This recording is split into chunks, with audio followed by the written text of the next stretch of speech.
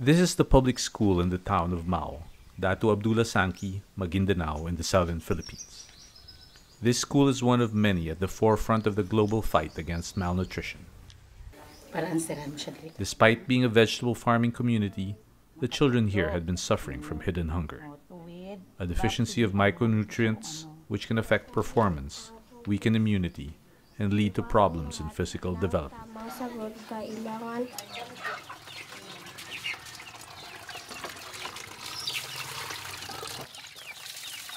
The hidden hunger crisis exists in many countries. In the Philippines, the UN reports that 1/3 of children are stunted and mortality rates for children under the age of 5 are unacceptably high. But there is hope. The school children of Datu Abdullah Sangki are beneficiaries of a school feeding program that serves fortified rice.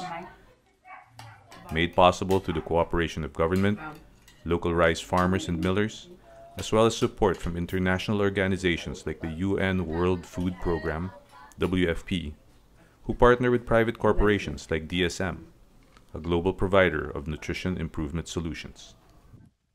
WFP's partnership with DSM involves strengthening the capacity of the government of the Philippines to provide fortified rice as part of the existing national school feeding program. The strategy is to fill the nutrient gap by fortifying the staple food in the Philippines, rice, with essential micronutrients.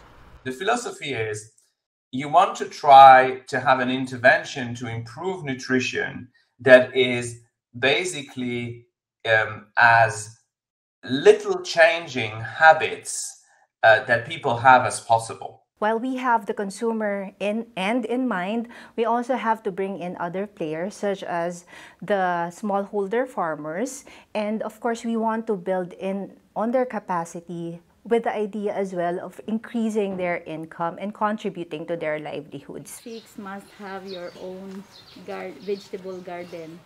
School feeding program here in Datu Abdullah Sangki is very much important, especially with the help of the World Food Program, the iron fortified rice. It increases the attendance of the children and improves their nutritional status. And most of them are healthy. We don't have cases of communicable diseases. The result is a marked difference in the children's school performance and on the community as a whole.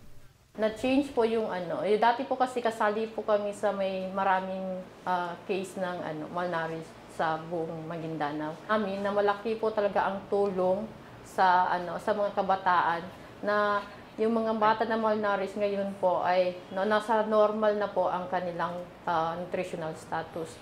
At the same time po naging active na po yung mga bata sa school nila, nagpa-participate na po sila. And then, yung mga parents din po is very, na rin po sila sa pagdating sa nutrition ng mga anak nila. Every stakeholder along the supply chain is of vital importance for the fortified rice to reach those who need it.